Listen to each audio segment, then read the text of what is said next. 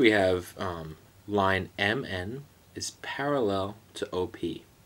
Right? These two vertical lines mean they're parallel. And transversal K intersects both lines. So again, a transversal is just a line that cuts straight across other lines.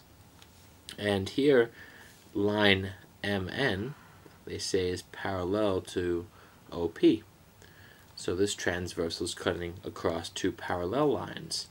And they want to know two angles that are congruent or equal to angle 4. This says angle 4.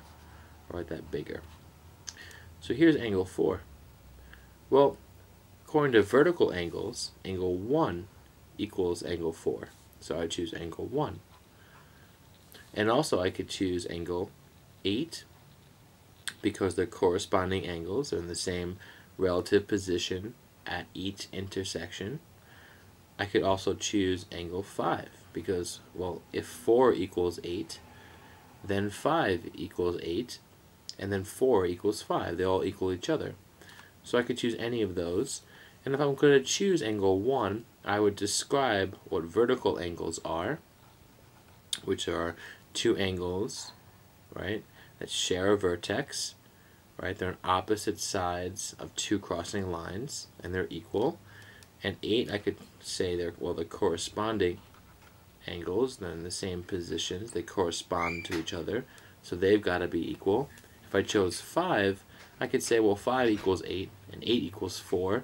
So by the transversal property, it's a fancy way of saying, if 5 equals 8 and 4 equals 8, then 5 equals 4.